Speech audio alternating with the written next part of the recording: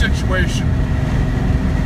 This Magnum had a little bit of a problem. It's got a 400 cubic inch motor in it that it's got some power to it. It was rebuilt with all forged internals. It would occasionally, in the past, with this Holley vacuum secondary carburetor, I think it's a 790 CFM, would very occasionally backfire through the carburetor.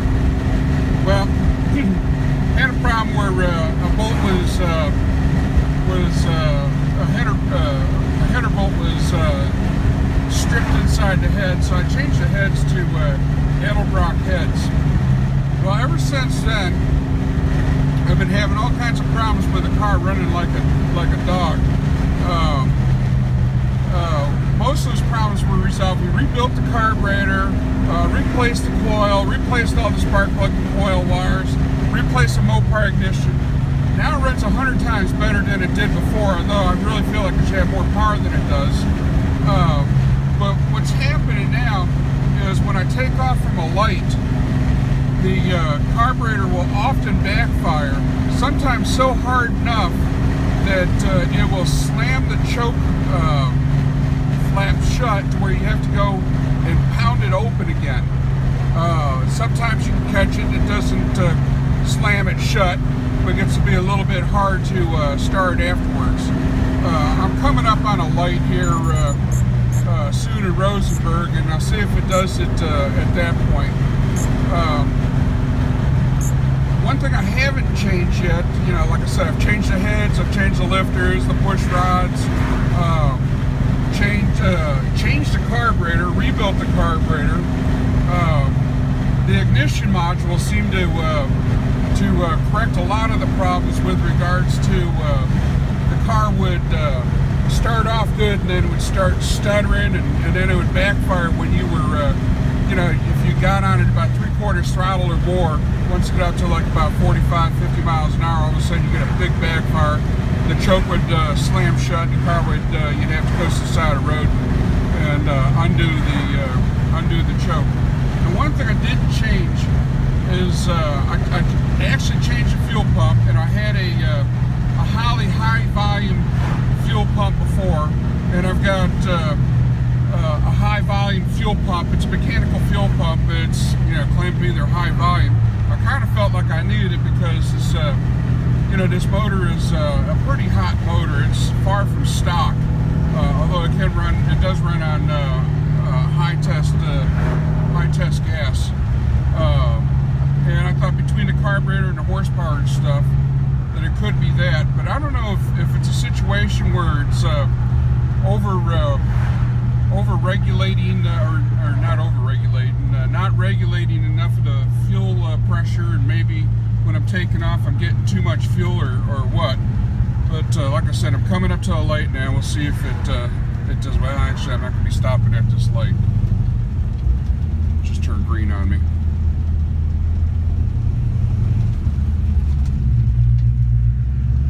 Tell you what I do, I will stop in front of this truck and start off.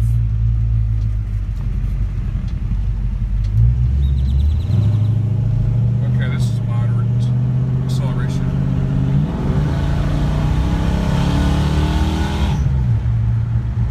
Alright, didn't do it that time. Naturally, it's not going to do it when you're videoing it. Coming up on another light where I've got to make a right-hand turn. We'll see if it does it there.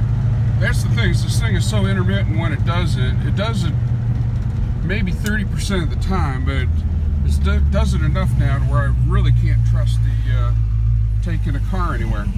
It might happen now because I'm going to have to stop and sit for a longer period of time than I normally do. You know, 780, 790 is the RPM. We've got 23 gallons of gas. Water's 184 degrees. Volts 13.5. We've got 12 pounds of oil pressure at idle. Okay, here we go.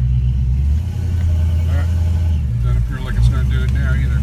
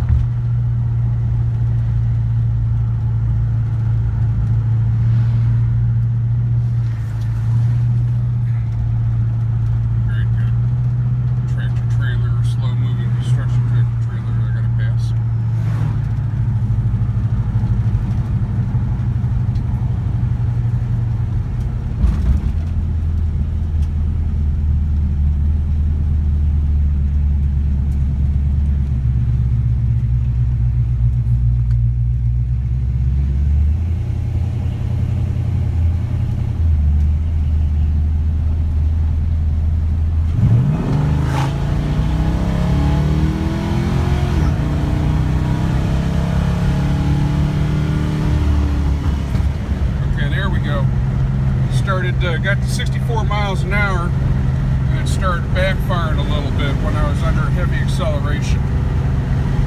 That's the problem. If anybody knows what the deal might be, do me a favor and either post a reply on the forum that I post this on, or email me at davetheoldhippie@gmail.com.